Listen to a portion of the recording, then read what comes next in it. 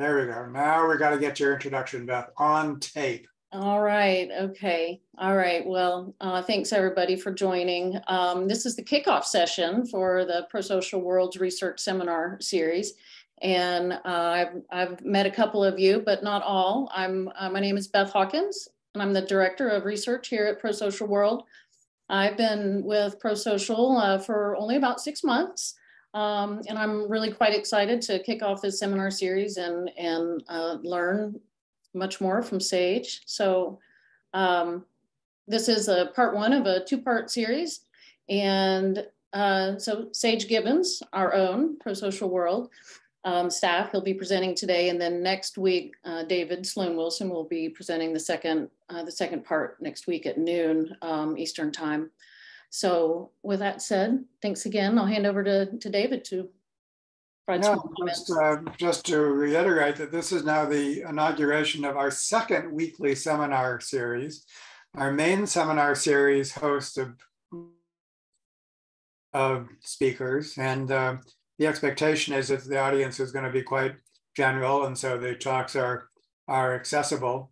The research seminar series does focus on research, and so it's going to get pretty geeky, folks, but that's not to scare any of you off. And I think that we're all on a learning curve of one sort or another. And so I think that the research seminar series is going to be, by definition, at a more advanced level, but still, I think, accessible and super interesting and so on and so forth. So everyone's welcome to the research seminar series, which will feature not only our own people, but also just the best and the brightest of researchers on cultural evolution, the world around. And so, and I think that this is a step towards becoming a hub for this kind of research, an international hub, in the same way that the Santa Fe Institute is the international hub for complex system science. We're on our way for evolutionary science.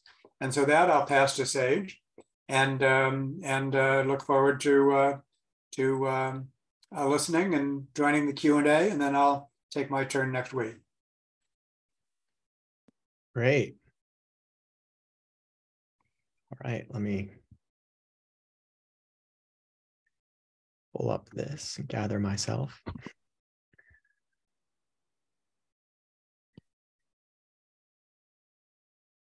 Here, wait a minute. Well, I don't know any way to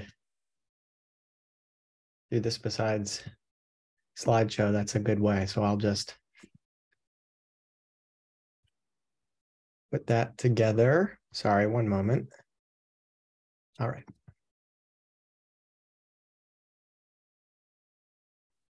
Okay, so today is, I missed it in the title, but it's part one of a 2-part set of presentations with myself and David. And we will be focusing on the Symbotype concept as understood through a dual inheritance theory lens. So this presentation will focus on sort of setting the groundwork of dual inheritance theory and an introduction of the Symbotype concept as I come to understand it, and the added value it might have, particularly towards applied cultural evolution in small local contexts. So we're thinking about microevolution in that case, which is really the optimal intersection of cultural evolution and contextual behavioral science and many of the other fields that influences Prosocial World's scientific and research framework. So with that, I'll kick it off. So I am a research scientist and strategic technology manager for Prosocial World. I'm interested in cultural evolution, complex adaptive systems, participatory action research, and of course, facilitated processes of behavioral change. I'm also dedicated to the development of open, interoperable, and prosocial technology. I've recently completed a Master's of Science in Urban Informatics at Northeastern University, working with the Boston Area Research Initiative, where I studied the city of Boston as a complex adaptive system, focusing on neighborhoods as a primary unit of study.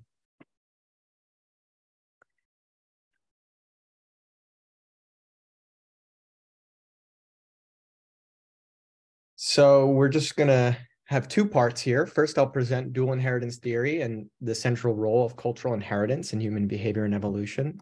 And then I will introduce the symbotype concept and its relationship to phenotype and genotype. So, dual inheritance theory. We humans have three sources of adaptive information, all of which bear upon our phenotype. To go back to basics, our phenotype can encapsulate all expressed aspects of ourselves, but particularly as understood through genetic expression. But it encapsulates our biology, our behavior, and the cognitive structure of our psychology. We also have our genotype. The first source of adaptive information is our genotype, which bears upon our phenotype. Through genetic expression, we get the aforementioned phenotype.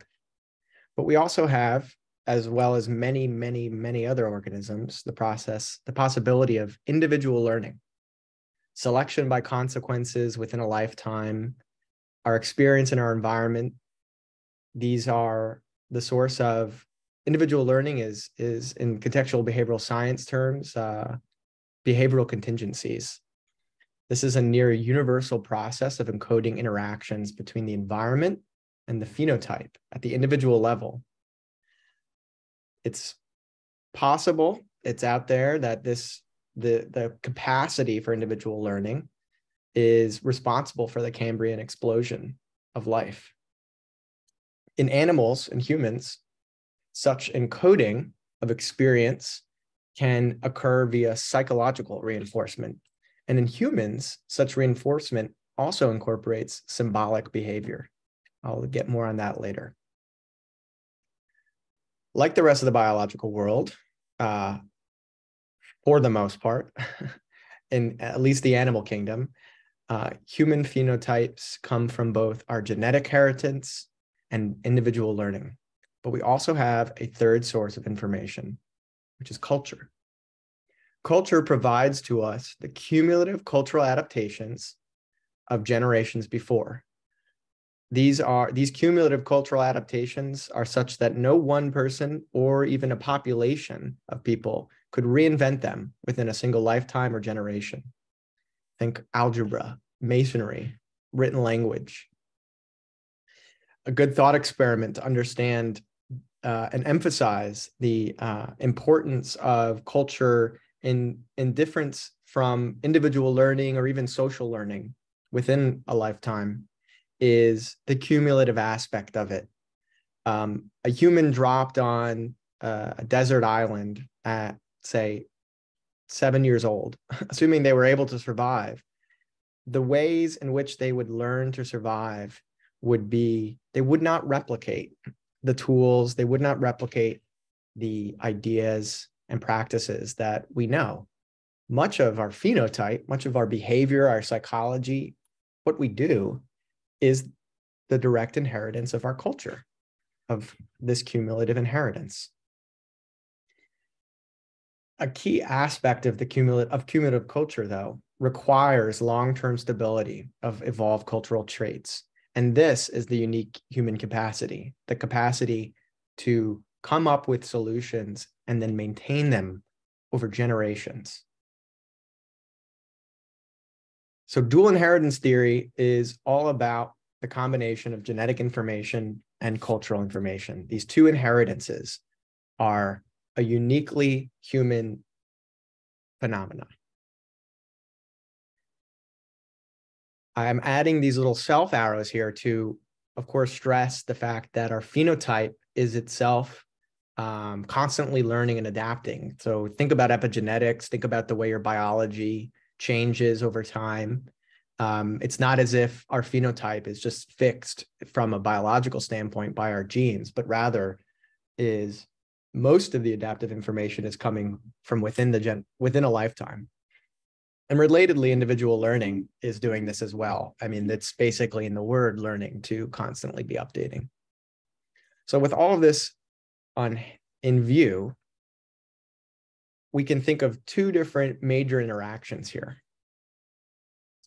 We can think of the way that over the long run, across many, many generations, culture can, as a part of the environment, it exerts a selection pressure on our genetic evolution.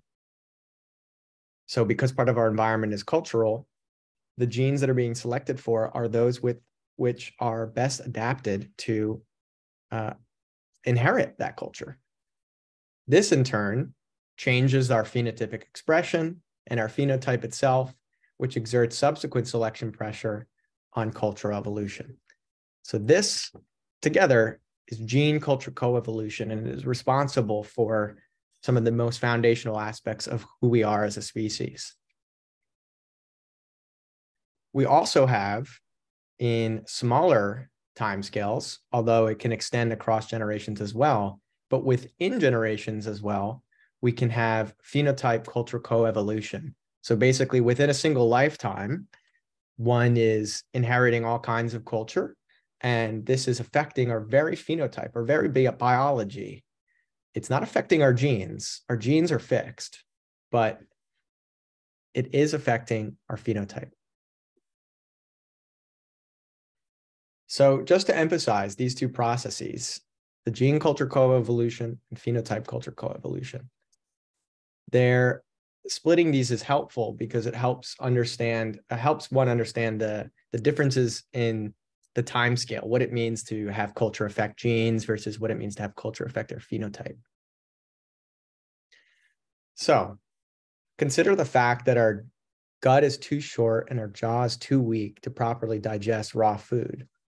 Our digestive system is adapted to an environment which expects the presence of fire. And I'm totally stealing that from Michael Muthakrishna, but it's so good that I have no reason to think of a better version. Mm-hmm. And from Michael's colleague, Joe Henrich, I'll steal another, which is in the phenotype culture coevolution. So now we're thinking within a human lifetime, especially through development, the act of writing changes the biology of the brain, or rather the acquisition of literacy changes the biology of the brain. So we're just going to gloss over the technical details because I'm not a neuroscientist, but to take Joe Henrich's word for it, we all here today, presuming you're able to read what's on the screen, have what's called a letterbox centered in the left ventricular occipital temporal region of your brain. Brain imaging shows that the letterbox registers culturally evolved resemblance between, I should have put this on the slides, but I'll type it just to emphasize the point. We recognize the difference between those two words, capital read and lowercase read, even though physically they're actually nothing alike. Learning to read changes our brain's biology. It specializes the brain for visually processing one's writing system. The rewiring that occurs gives us longer verbal memories, broader patterns of activation across the brain to the spoken word, and greater awareness of the various sounds that make up words. And note that all of those traits are not directly related to literacy, but are changes are the way that our brain actually works. But it doesn't come without costs, and the costs that it probably comes with are undoubtedly understudied. But at least one aspect of literacy is that we become worse at identifying faces as we become far better at identifying symbols. And the known right side asymmetry of recognizing faces may be due to simply the position of the letterbox in the brain. So I emphasize this to give the point that at massively long timescales of our evolution and within a lifetime, culture is affecting everything about us. And perhaps my favorite example, just to really drive it in, although I don't have the time to get into the comparison, is this illusion. So you may see an illusion here where A and B are different lengths, where B seems longer than A. In fact, they are the same length. And this is an old illusion that up until 2010, anyone would have told you that is a universal illusion that people experience. But in 2010, Joe Henrich published a paper called The Weirdest People in the World. Weird standing for Western, educated, industrial, rich, and democratic. This is the population of which almost all psychological research has been studied upon. Even worse, usually undergraduate students in college. This kind of illusion is not nearly as strong in other peoples, especially when given to those who spend much more time outside. So in fact, the entire presence of this illusion is not at all some sort of cognitive gadget that we've discovered, but it may just simply be another cultural byproduct of our highly built symmetrical environment. So if that doesn't kind of drive it home that our culture affects the way you even see things, then I don't know what will. I want to emphasize a couple of key points, just pulling this back up again, on what dual inheritance theory brings to the table in terms of the history of thought of evolutionary thinking. So, and I'm quoting from a few different papers here, that behavioral geneticists, genetics and cultural evolution have both revolutionized our understanding of human behavior, but have done so largely independent of each other. Cultural dynamics are typically missing from models of gene to phenotype causality. We've gone from the psychological foundations of culture by Tooby and Cosmides in 1992 to a paper that was published in 2023, Historical Psychology, and understanding that aspects of our psychology have evolved culturally over time.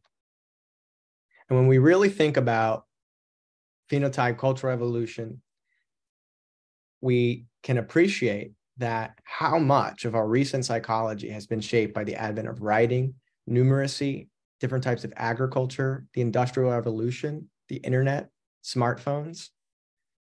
And to emphasize how new this line of thinking really is, that paper, Weirdest People in the World, which basically cast all of psychological research as not universal, but on a subset of cultural people who occupy a certain space of an end space cultural possibility, was only published in 2010.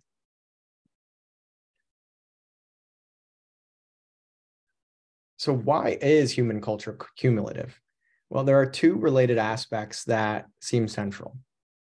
The first is the high fidelity of our cultural transmission. By fidelity, we mean the accuracy of information that is transmitted from one to another, and our propensity for symbolic thought.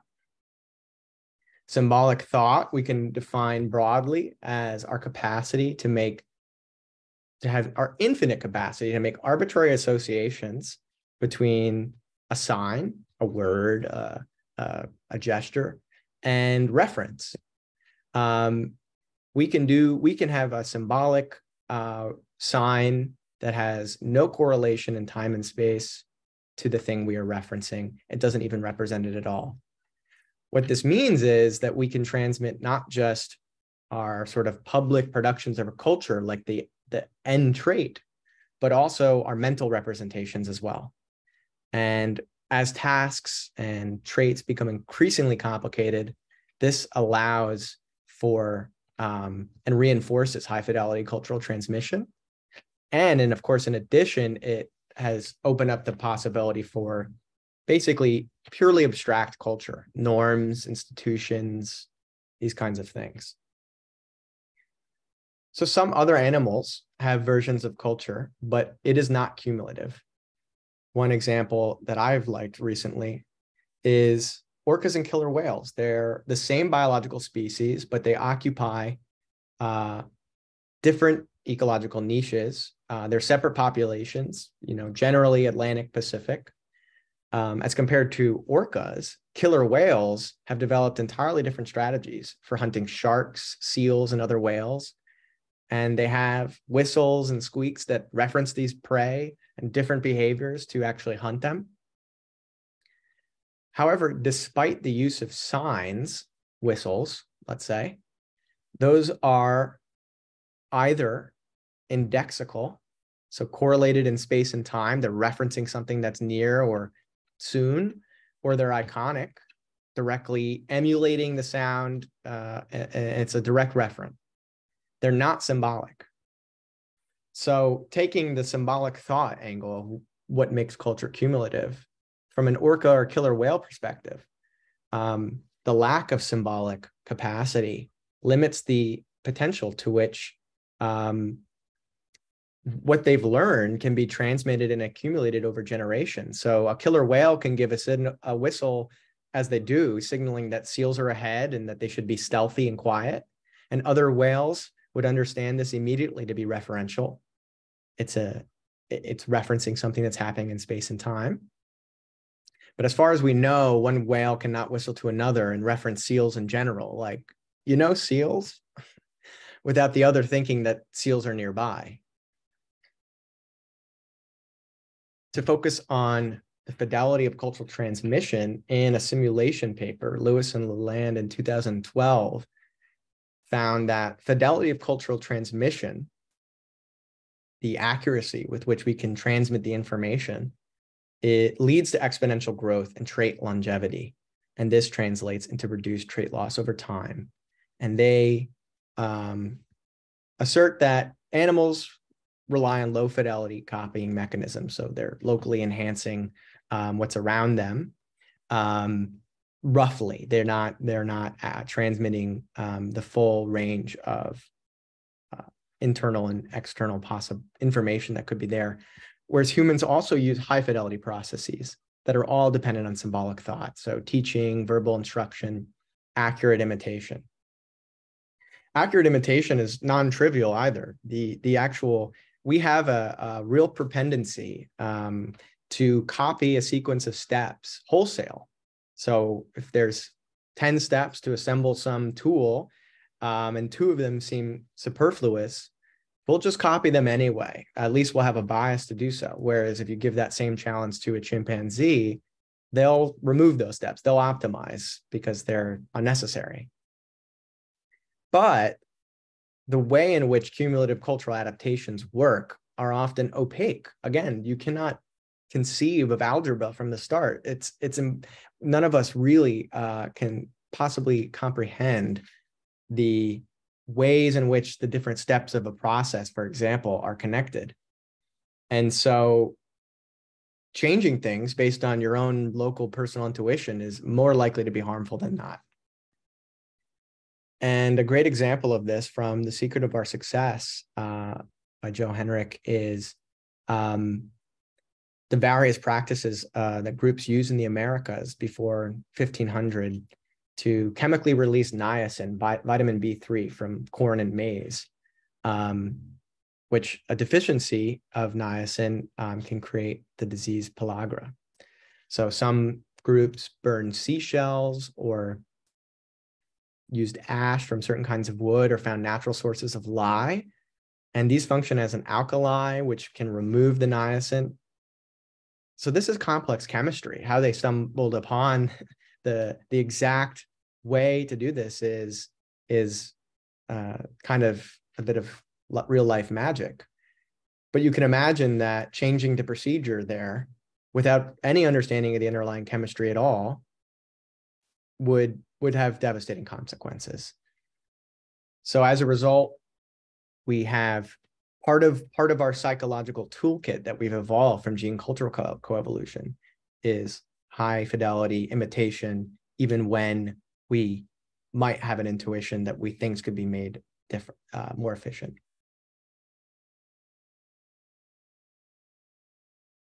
Okay. So that's the background broadly. of dual inheritance theory.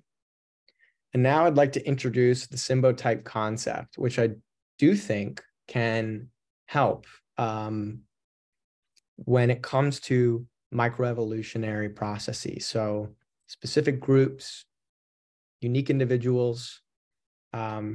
Much of what I've discussed has been at the macroevolutionary lens. I mean, these are universal processes and biases and dynamics, but they can explain why certain things are happening in a broad brush way. But if you ask a population of people, study a population of people using these, you won't really understand what they're about. And you certainly won't be able to, in your own life, really make a difference with this understanding. And I think the Symbotype concept is in one part philosophical and in one part very real and perhaps essential for connecting this macroevolutionary theory to microevolutionary thought. Before I get into it, I need to lay one piece of foundation here, which is that despite all of that wholesale copying that we may do, and despite the fact that your trait and my trait in the end look quite alike, we're not actually replicating each other. Cultural transmission is fundamentally reconstructive. And I'll show you this visually. So here's a process of a cultural chain. So we have actor one and actor two. Actor one performs some public production, something that others can see. They're communicating out of the mind and into the world. Speech, writing, a gesture, perhaps it's a piece of art. Whatever it is, it's something that's public. Actor two observes this, takes it in, and then represents what that means privately in their own mind. They, in turn, can reproduce publicly what has occurred and may even match it exactly. And then this, in turn, can produce a private representation by the original actor or somebody else or many others on what that means and what they were thinking, and so on and so forth. And in this way, we see cultural transmission occurring as at least between two or more people. And it's this interaction of what can be seen publicly, what's produced, and then how that is then acquired, stored, and then reactivated from the mind and then back out. But this piece right here is the rub, and this is why it's reconstructive. The gap between the private representation of actor one and how they publicly produce this, and then how it's understood by actor two, there's a mismatch, right? So as the fidelity can only go so far. There's no way for me or anybody to possibly know truly what is in the minds of another. And certain kinds of public productions, for example, speech, what I'm saying right now, that we could call that a near 100% fidelity. What I'm saying is almost exactly what I mean in my mind. Although I'm looking at notes, so there's more that I know than you know. So there's context. But then you can think of something like a piece of pottery. Well, what does that mean? And what is the representation in actor two? And how much does that relate to what actor one meant? And so despite the fact that the form may stay the same, the process by which it's produced could be entirely novel. We could be thinking of things completely differently. And this is pretty analogous to the way that different genotypes can converge in the same phenotype. The difference is that in genotypes, you could actually replicate the genotype, but in culture, you can't. Great. So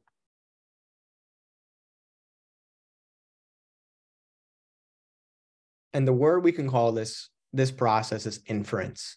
And what occurs when we learn something from another is we can call inferential transformation, the way in which the input of the world is actually understood by our psychology, and especially the structure of our cognition and the way in which we simplify and discretize things to make it more understandable, more memorable. We connect it to other things that will help us remember it or apply it later, the meaning of which also, of course, can change many times. We could think about something privately many, many times and produce something the same way or differently. But there's always this gap, and we have to infer what the other means. So with that said, with this process of cultural transmission understood as fundamentally reconstructive, we can get into the symbotype.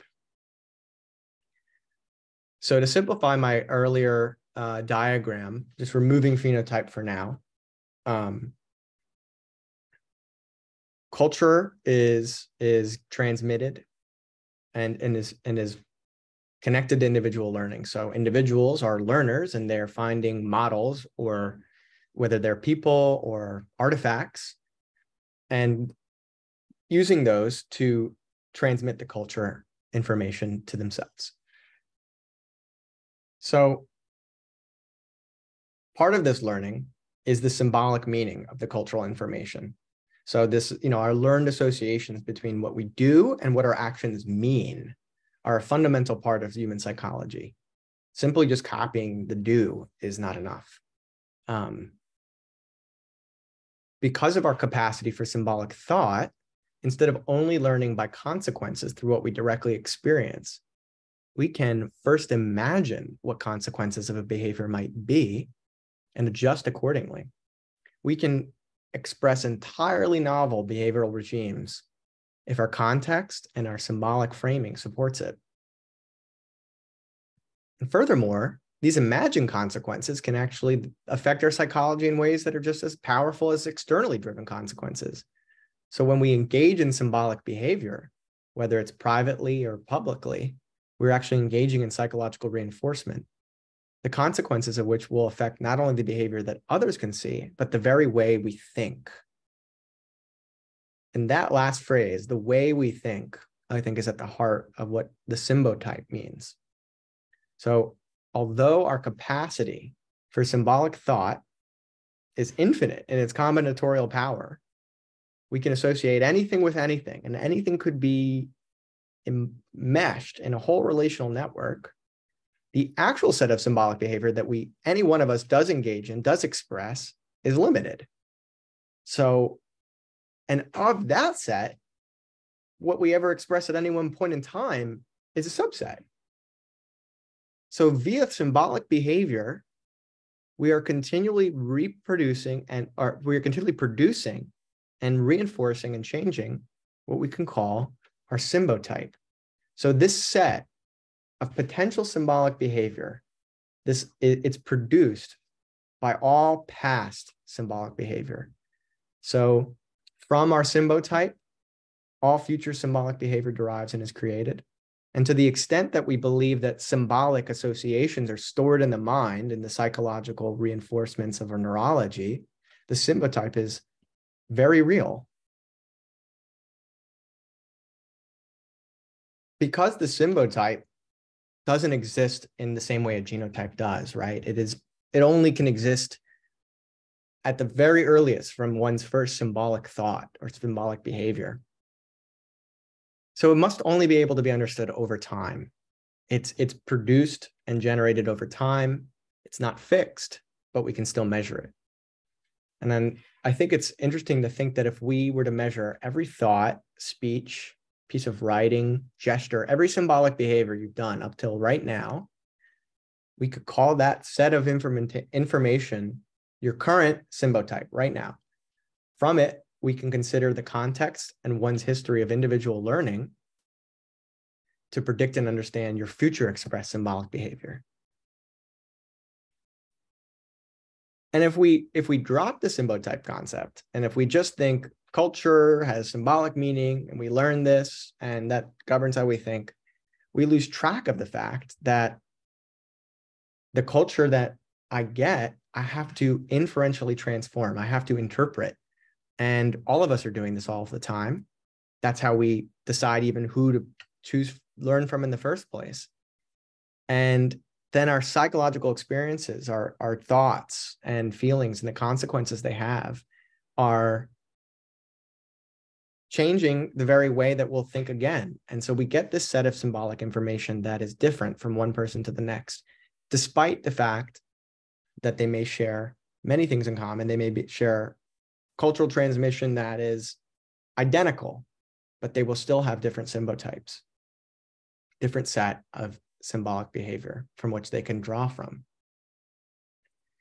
Of course, in practice, if we were to study one symbotype, we would do this generally, unless one is deceased, with a far more narrow time frame and sensitivity context. And I think there's a lot to learn from contextual behavioral science here. And the concept of relational frames from contextual behavioral science is basically what set of symbolic associations am I applying in this context right now, and how is that governing my behavior, my very thought, and considering that and how it structures the psychological function of our behavior and our context is critical to understanding why individuals do what they do. It's not enough that they just learn, but we, given our symbolic capacity, can consider things as we do them. And so to draw a bridge between this concept, I don't think there's a meaningful difference between the total set of relational frames that one could have over one's life and to what I'm calling a symbotype. So to tie it all together, the way in which the symbotype as a set of our total set of symbolic information expressed over our lifetimes affects and relates to this reconstructive process and this gap of inference. So we can consider that each actor has the symbotype at time 0 right now. And in this process of public production and private representation, actor 2 draws upon their symbotype. And this is what structures their private representation. And we should be able to study this. And likewise, what they end up producing publicly is drawn upon from this. And this is ignoring behavioral contingencies and context. It's just to basically say that if you want to explain how people think and what things mean, well, the best place to look is to what they thought before and what they meant before. And then likewise, as this process continues, there's this indirect interaction of symbotypes. And then if you think of every individual in a population engaging in this process, the set of information that they contribute to the cultural pool is being modulated by their own symbotype, their own psychology. And so if we just study culture as the lump sum, we will be missing a vast amount of symbolic information, a vast amount of the explanation for why people are doing what they're doing, how they are thinking about it, and how those two things interact. And so the total set of symbolic information covered by all of the different symbotypes of the actors is necessarily greater than that which is in culture. And then the interaction of the two is really where one can almost gloss it over, especially in longer time frames, especially when there are really strong ecological selection pressures. So sometimes all that matters is the public production. It doesn't really matter how you think of it. I mean, it might be relevant, it might not be, but I mean, if this is the right size sphere or this is the right format for a document, it doesn't really matter why that is or why you think it is. The selection pressure is on imitating it. But for so much else that is governed symbolically, and so much else that explains an individual's behavior, why they are doing the things they're doing in the moment that they are in, we cannot just look to culture as the answer, because that will not explain any individual in any moment in time. It will not explain microevolution. We have to understand behavior and context. And we have to understand that through the lens of symbolic thought. But I offer this graphic as an illustration of without the symbotype is the more canonical view. And with it, we have a better understanding of this process of inferential transmission as governed by a constantly updating set of symbolic information. And we can take seriously that set as it's a subset of the symbolic information in culture, but without it, we're a bit blind. So just to emphasize some of the key points here, symbotypes change over time, whereas genotypes are fixed at birth. Likewise, culture changes over time. whereas genetic information is replicated with minimal error and recombination, but it's the actual information in your genes is replicated nearly 1-to-1. Symbolic information transmitted between people has to be reconstructed. We cannot understand what is in the mind of the other in full. And so I'll end with this phrase: the phenomenology of cultural transmission lies in the communication between two or more people. But the phenomenology of cultural expression lies within each of our minds. And if we measuring symbotypes will allow us to better understand the role of individual minds in modulating their cultural and genetic inheritance. We are not purely copying agents, we interpret. And universal processes of cognition will not explain our individual interpretations. There are many, many, many cultural transmission biases that explain. Inferential transmission can be explained in totally universal terms. The reduction of entropy, what's easier to remember, what's more emotionally valent, what's more relevant to us personally, how successful the person is coming through. But these don't explain individuals or local context. They explain general patterns, and we can certainly interpret and we'll find those patterns. But if we don't actually engage in the way that people think in their minds and how that is informed by the way they've ever thought before, then we will always be finding the same general patterns and helpless to explain why anybody is doing anything they're doing right now. That's it. Some literature.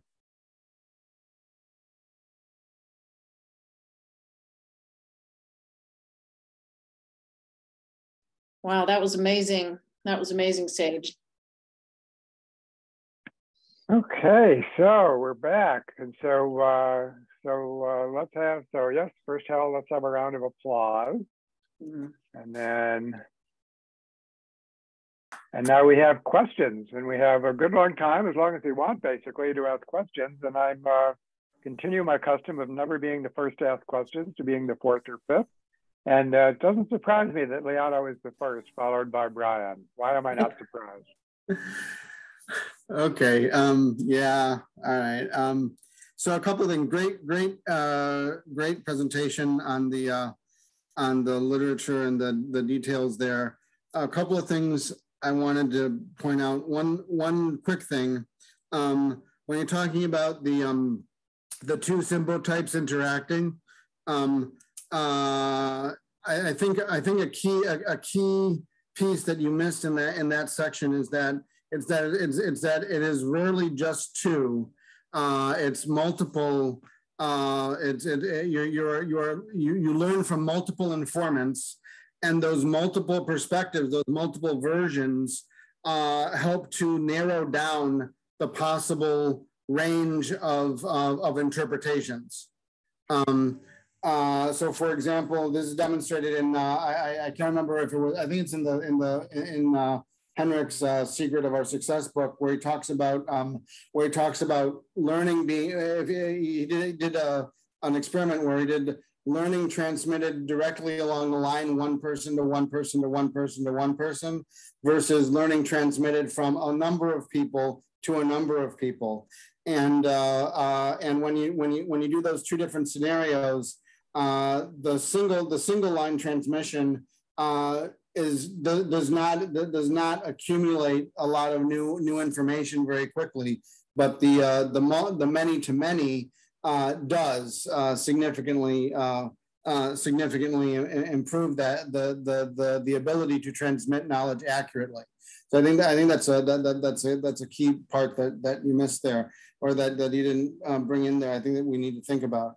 The other thing that I was going to say is, and I've been saying this a lot, but I think that our focus on the individual as the locus of evolution in this case, I think is misplaced, because I think that what's actually happening is largely because of that many to many relationship.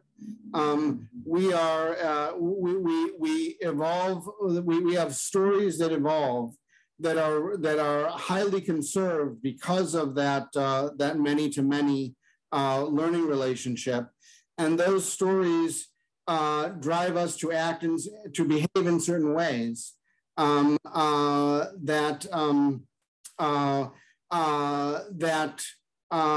produce their reproduction, that reproduce them. And so the locus of evolution is actually in the stories, not in the individuals. Though it's more like the individuals are sort of like the genes, or maybe gene clusters, or something like that, and the stories are the thing that is actually evolving. I think that that's a really important distinction to make, especially in relation to the kinds of things we're talking about in the immunology, the mental immunology discussions, because I think it's I think it's really important. I have actually found it really useful in my own activities in the Democratic Party to stop thinking about people as having these ideas and start thinking about these stories as having people. Because when you're trying to get somebody out, when you're trying to get somebody to think differently, what you're trying to do is you're trying to get them to get a different story in their mind, and hopefully eventually to start enacting that story, actually. So I think that's a really, I think it would be a much more powerful tool of analysis and investigation to think about it in that way, rather than as the individual being the locus of evolution. Well, I have two things to say on that, which is, one, you're absolutely right. The connectivity and size of a social network is key for both fidelity of transmission, but also just the convergence around solutions. You know, in Secret of Our Success, Henrik does a thought experiment of basically a bunch of isolated Einsteins and a bunch of dunce social butterflies. And the social butterflies are thousandth of the intelligence of the Einsteins, but they're totally connected, and the Einsteins are all alone. And they arrive at a solution, they blow them out of the water. So that's key. And my illustration is restricted to 2 actors because it's all that's needed to illustrate a cultural chain. But of course, what actually is happening is much more complex. And I think your point about public productions, so the actual cultural traits are being produced by individuals, but it's the traits that they share, the traits that are in the world, that's what's being selected. And this is the same, and this is very important because this is no different than a fixation on the gene, when what is actually being selected is the phenotype. So the expression of the gene is the vehicle, or is the mechanism rather. So yes, we don't want to focus on individuals, but I think it's basically coming down to maintaining a level of granularity in the same way that we think about gene expression all the way through phenotype, through express psychology, behavior, and context. Is not just thinking about culture as just happening across a group of people, but actually, who are those people and how are they interacting with this cultural set of information? And that if you go to any group of people and generalize them as just like an aggregate, you'll miss all of the explanation of why they're actually doing what they're doing. But yes, culture is a collective phenomenon, so we don't want to lose sight of that.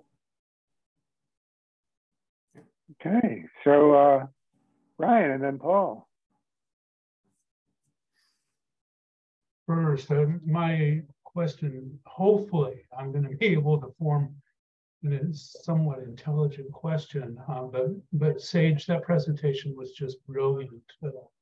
Kudos for you, because what you captured for me in your framing was tremendous complexity, and I really applaud the way in which you did that. So I think my question is along the same lines as the discussion between yourself and Liano, but more specifically, what I don't know anything about is, I mean, I have a sense of how technology and the development of resources over time have helped inform this discipline and study, of to kind of come to the complexity of, that you're expressing or reflecting. If we start with a hypothesis like it's possible for a collective culture in its unification to actually share purpose. Can you give me some idea how that might translate in affecting genotype with respect to selection? Well, I mean, I think that's part of the value of the Symbotype concept, be it we think of it as construct or the very real set of information in our mind, is that understanding the relational frames, to use another analogy, that are in people's mind is to understand the extent to which they do think alike. And although there is a gap between, what we do in a public way and how that is contributing to culture and our broader evolution and how we think about it, I think it's actually a fundamental and probably quite open question to the extent of which semantic, symbolic alignment, fidelity of the mind, not just of the product, is important and plays a role. So we focus on the content of what's transmitted and how it changes from one person to the next and call that noise. But actually what's happening there is the application of our symbolic mind. And so I think that's a great question and one in which we should try to answer. And just a little bit more specifically, kind of where I started, to what extent is contemporary current research aiding or facilitating, kind of helping that serving that process? I have no idea. Well, I think that we have to likely look outside of the field of cultural evolution as it stands, because in an applied sense, it's probably pretty weak. Certainly people are studying small groups of populations, but whether that's being applied in a constructive or normative way, kind of like we think of it as pro-social, is, I think, probably small overall. And that I'm drawing parallels to contextual behavioral science, one, because it's critical for that very kind of work, but because there's enough convergence there in the thinking that if you just change some of the terms and key processes, and you look to contextual behavioral science, you're more likely to find that kind of insight. I don't think the cultural evolutionists are thinking about outcomes in a normative sense. Okay, Paul. Hi, Sage. Hey, Paul. So I thank you for the talk. I did miss parts of it, I must admit. But anyway, so hopefully this question is actually in response to your response then to Liano. You said, I think, the traits that are in the world, namely the products, the stories, are the units of selection, of what's being selected. Did I understand that correctly? In a cultural sense. I mean, it needs to be in the world to contribute culturally. And that's the piece, well, that's a piece that I would take issue with. I see it as the behavior that's being selected. And in a sense, it is the phenotype, literally. So I think that the stories have us behaving in particular ways in responses to context. Different stories have us behaving in different ways, so you can use those terminology. But if you step away from the dualistic metaphor of a mind as a storage place and step into a purely naturalistic perspective of behavior unfolding in time, surely it is behavior that is the thing that's being selected. And in that sense, I mean, I appreciate Liano's call for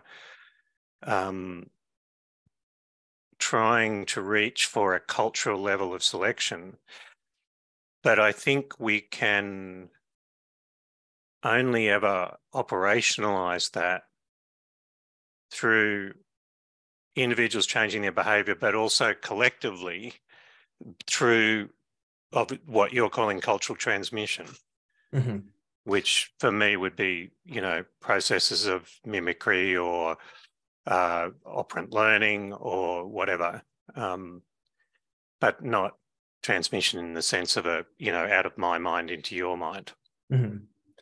Yeah, well, I think that's profound. And I also just wanted to clarify too that the key word for me is just that the public element. And I think that aligns with what you're saying. Basically, like, what is behavior in the sense would be public. It's by public, it just means that it can be seen by others in some shape or form. Otherwise, how could transmission occur?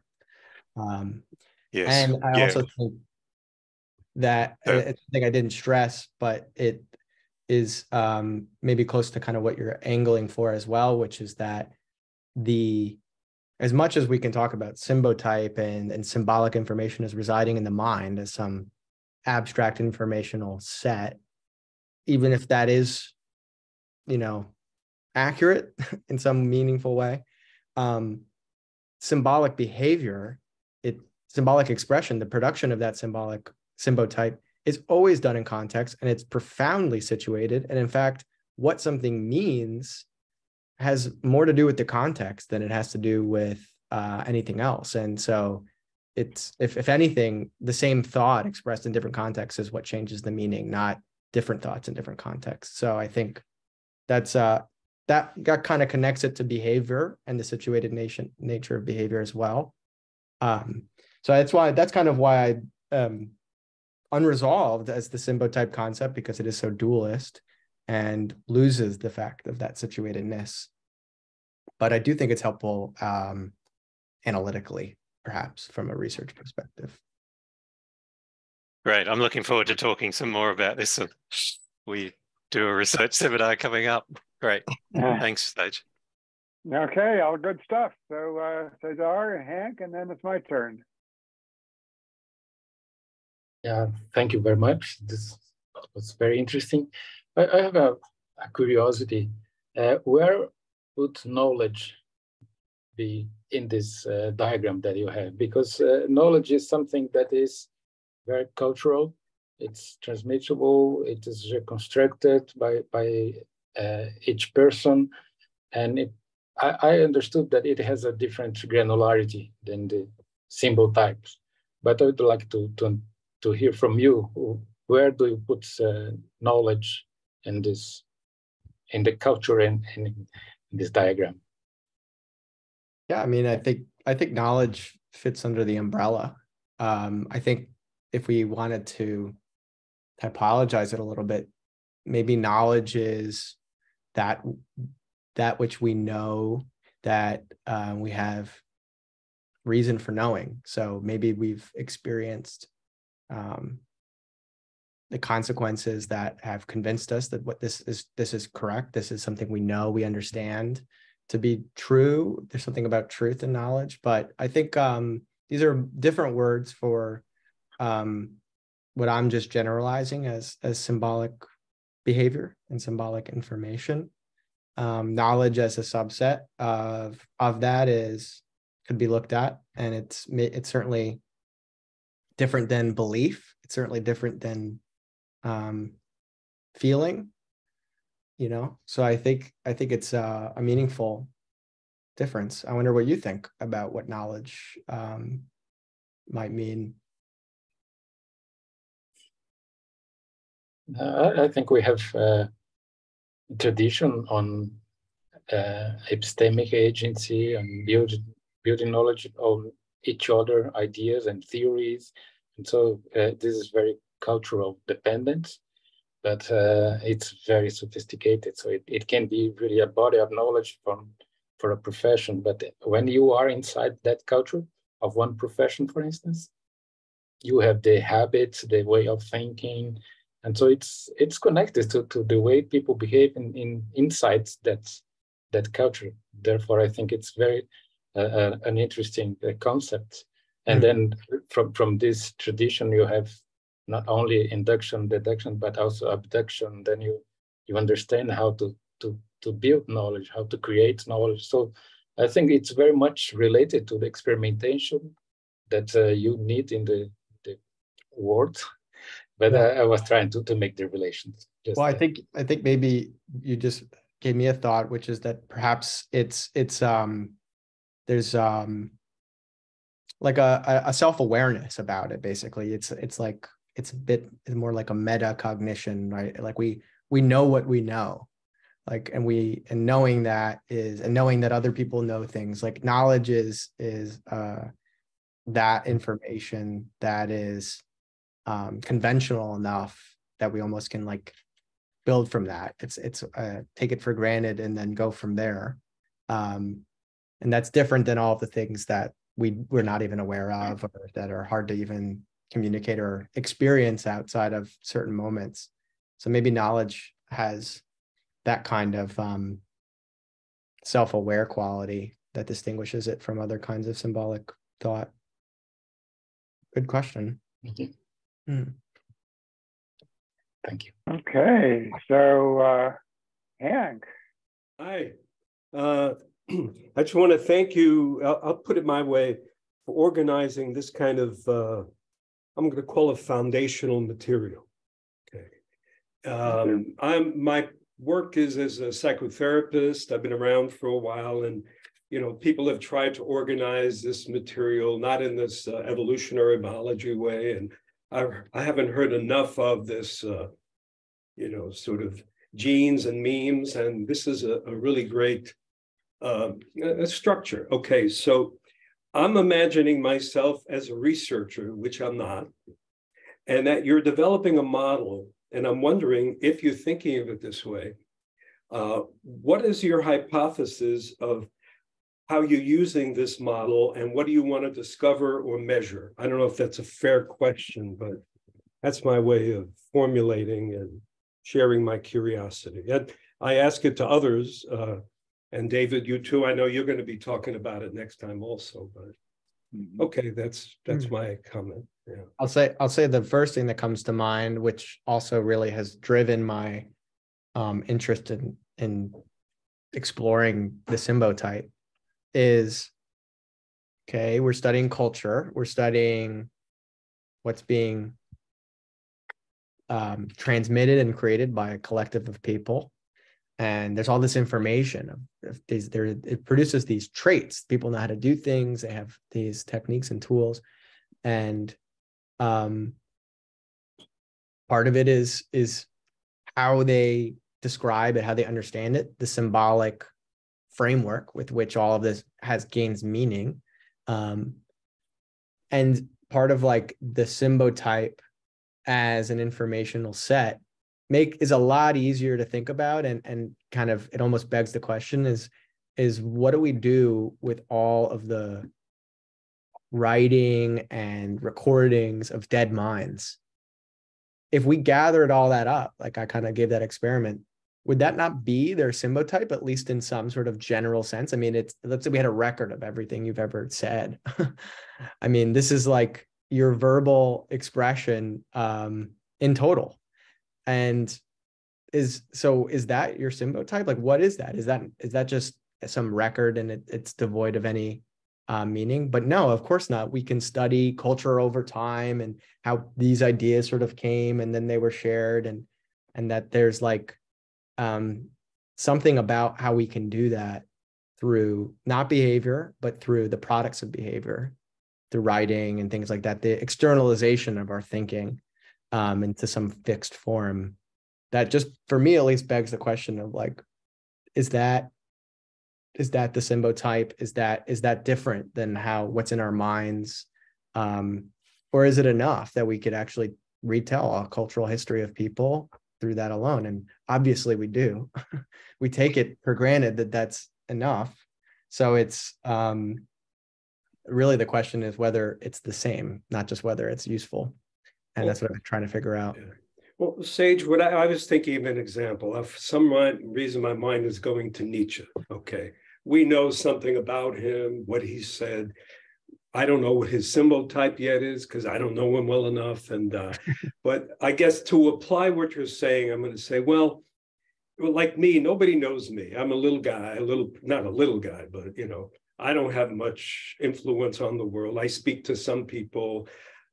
You guys are pro-social, have a lot greater influence. But even now, Sage, how is this discussion and your presentation and what's going to come out of it, how is it going to affect the bigger culture?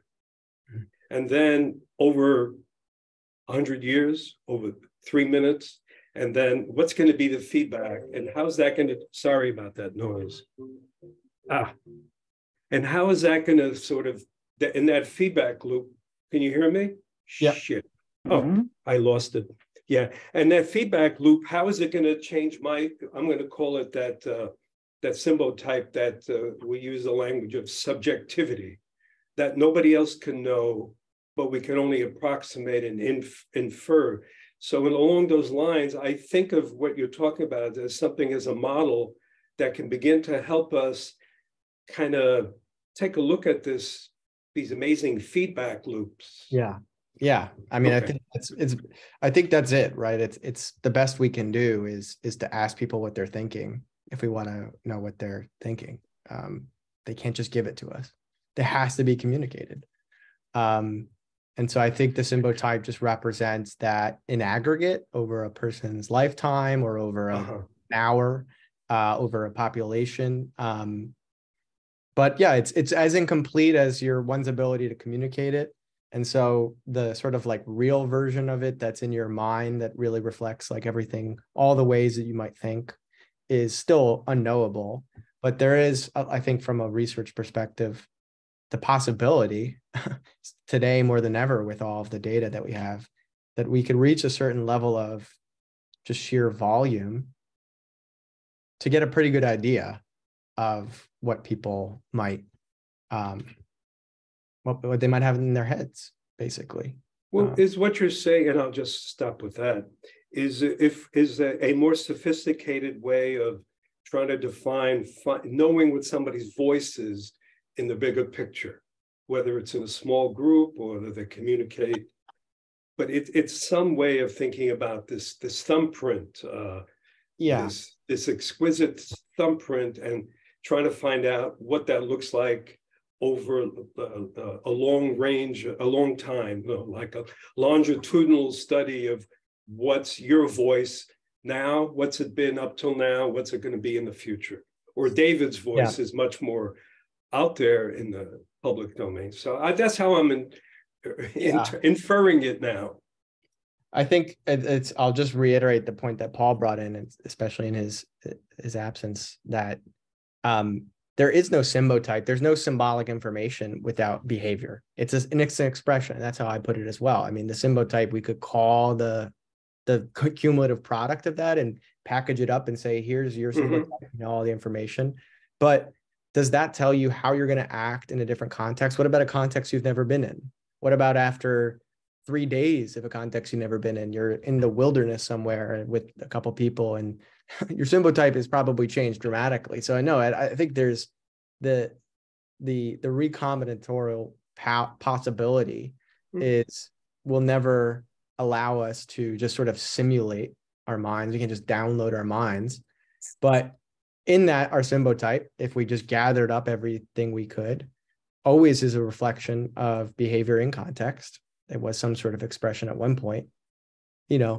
Keeping that in mind, that there is a context, then I think we can approach it through kind of behavioral analytical means, with the huge caveat that we don't know what hasn't happened. So, I mean, it's a blunt instrument for sure.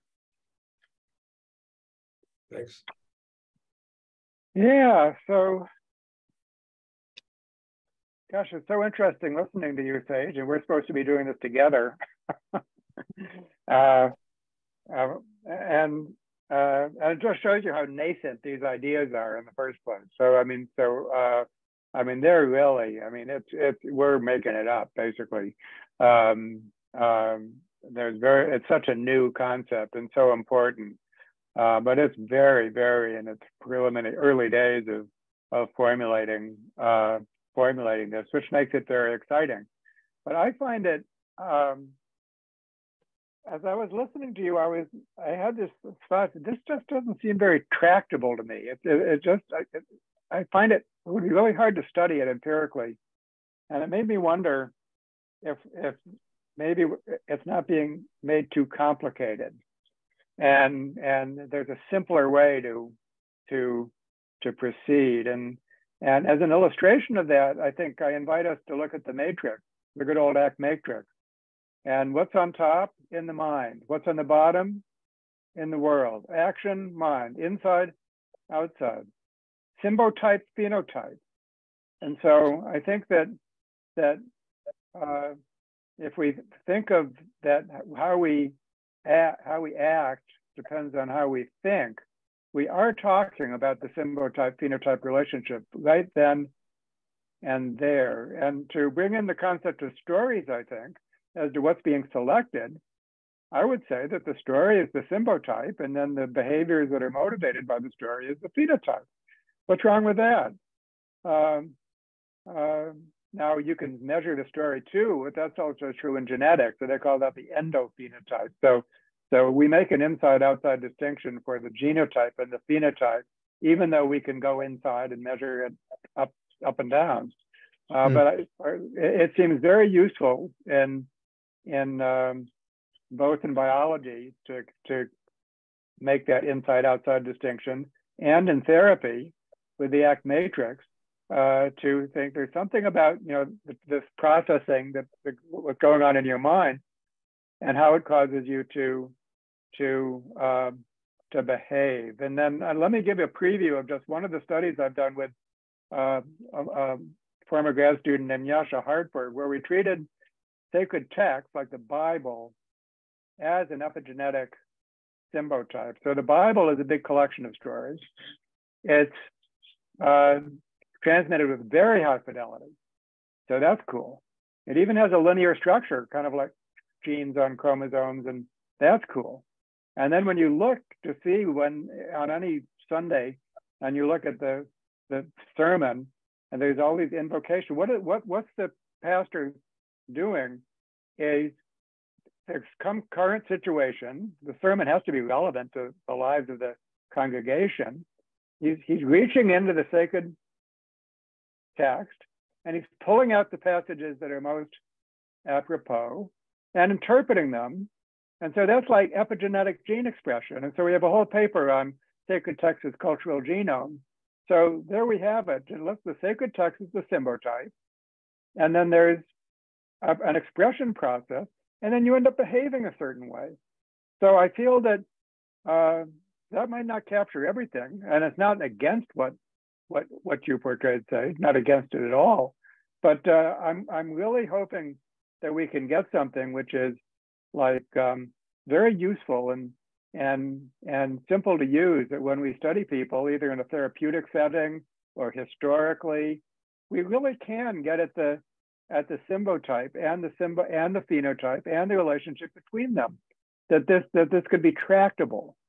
And so interesting to get anybody's response to that. And Sage, you might think that what you said was tractable. So please feel free to come back at me in any way that you like. Yeah. Well, the one just basic critique of that is that for me is that thinking is behavior, and so we don't want to just call the symbotype what we think, or rather internal and external, that distinction. So what we do outside is behavior as much as thinking. And likewise, symbolic thought, that's purely internal, versus sort of symbolic speech, something public, both of which only have meaning in any meaningful sense, have meaning in context. So like what something means is part of the story. The information you need is the context. And so for me, I see both of those as symbolic behavior, and really they are. I mean, thought and speech. One's internal, one's external, but the external one is no less symbolic, especially when it comes to cultural transmission. The external is the one that people can interpret. And so what they think you mean needs to be put out there. I do think that I do think the internal external is key. Absolutely. I just think that we don't want to draw a distinction between what we think and what we do. Like, what someone wrote and what they say and what they do, because what they think is also them doing. And that it's, so for me, I just think I pull it back a little bit more in more of like an informational definition. And that's my focus on symbolic relations and what is something means to be symbolic, and how where something gets meaning can come more broadly. And then the internal external is really the part of the process, and we need to distinguish that, absolutely. And then there's a difference between something that is expressed as a behavior one time, my speech right now as you're hearing it in this moment, versus the recording of my speech that someone else is hearing in a different moment. Those two things have similar symbolic information. If actually they have the exact same symbolic information, my speech is the same in both cases, but what they mean is different, especially if you never met any of us. I know a lot of you folks, so it's different for me. And that's the context piece. So that's where the meaning, and so but there's a difference between meaning and information, basically, and that's where it comes through. But we're circling around it, I think, for sure. Yeah, no, who is next? Lano and then Kate.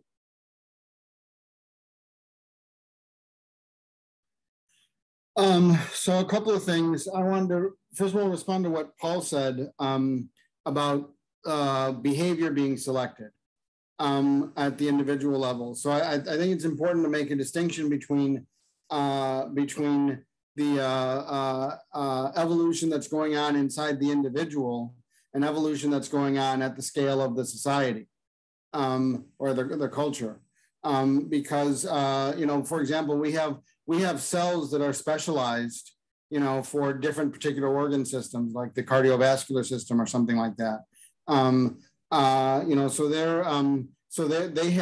they have some particular story and encoded in their genes about what they're supposed to do and how they're supposed to behave. And that can evolve at the level of what proteins are coded for, et cetera. But then there's how they interact with everything else, how they interact with each other, and how that entire system interacts with the other systems of the body. And I think that we need to think of ourselves in terms of being individuals, but also being part of a collective. Because actually, the culture is very important. We are an obligate cultural species. We cannot survive outside of a culture. So I think it's important to make the distinction between behavioral evolution of the individual and evolution of the cultural system of behavior that drives certain processes, because those are two different scales, and they have different effects, and they're conserved differently. So when I'm talking about a story, I'm talking more like what David was just talking about regarding like the Bible, whereas you can see the Bible as a story or a collection of stories that are being like David was saying, being read out and driving behavior, like you might read off which proteins to produce out of the DNA. and that nexus of stories is conserved over a long period of time, drives particular behaviors, and has a clear evolutionary history. I mean, we can document the evolutionary history of those particular stories. So clearly stories are evolving and stories are driving our behavior, and individual behavior does evolve individually in context of the culture that constrains our individual behavior, constrains how that individual behavior can evolve or is likely to evolve within a particular range. But that individual behavior interacts with all of the other individual behavior, and together we get a behavior that is collective. That may not be, you couldn't necessarily look at the individual piece and know what you're going to get, just like cellular automata, but at a more complicated level. So I think that those two levels of evolution that are going on, I think, are important to distinguish. Secondly, I think it was Caesar, I can't remember, who asked about knowledge, and I'm not sure if this will help, but this is my definition of knowledge. So I say that you get data, you get sensory data, and sensory data is organized by low-level processes of the brain into information. For example, I can look at, I get a bunch of photons off of the wall, and my brain organizes it into what the wall looks like, okay? But then you get information, it's organized by a worldview into knowledge. So whenever we have knowledge, what that means is that we're taking in information from the world and organizing it according to some kind of ontology. And that ontology is the genetic signature of the stories that we have internalized effectively. So I think that gets us all the way through that system. Yeah, so I think that's what I got right now. Okay, great. Caesar? Sage, do you want?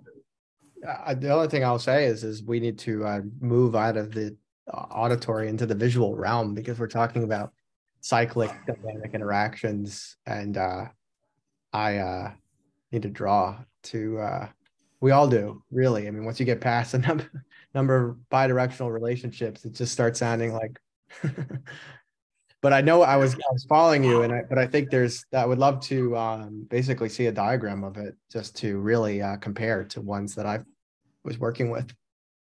Sure. Feel free to share if you do. I will put something together on that. Kate. All right, thank you so much, Sage. As a history geek, or maybe just another type of research geek, I'm really grateful that I was able to follow everything you said, not being a scientist. So geeks unite of all different research categories. I may or may not have a question based on sort of a preliminary question that if you can answer, that might suffice. But my preliminary question is what is the impact of individual experience on Symbotype? Does that, I mean, we're looking at cultural influences on a larger scale, but what about the individual experience? And if that's relevant, I have a little further to go with it, but yeah. Am I going off on a tangent? That's not. No. Well, and it's if you're unclear, it's only because I've been unclear. The symbotype is a term to capture the individual symbolic potential, like the search space, what one of us might think versus what another might think. And we could call those differences each other symbotypes. And the experience is right on it, because we only get any of that informational potential because we have symbolic behavior. So it's always in context, it's always experienced, embodied, It's a psychological process. It's a behavior. So anything that we could call symbotype has always stemmed from all past behaviors before, symbolic behaviors before. Thank you. Well, coming at this from the angle of pro-social spirituality, where we're trying to have, the broadest of umbrellas, no specifics at all in terms of, dogma, anti-dogma, any of that. That's not the point, but to recognize the importance of each person's valid experience. I found myself thinking, as some others were sharing, of my time I spent in my 20s out at sea, offshore for weeks at a time, where I developed a capacity to see things differently by virtue of spending that time away. I also sailed with people who had been at sea for 25 years, Coast Guard captains and whatnot, that had a very different set of eyes than the average person. And so because of that, in my 20s, I recognized,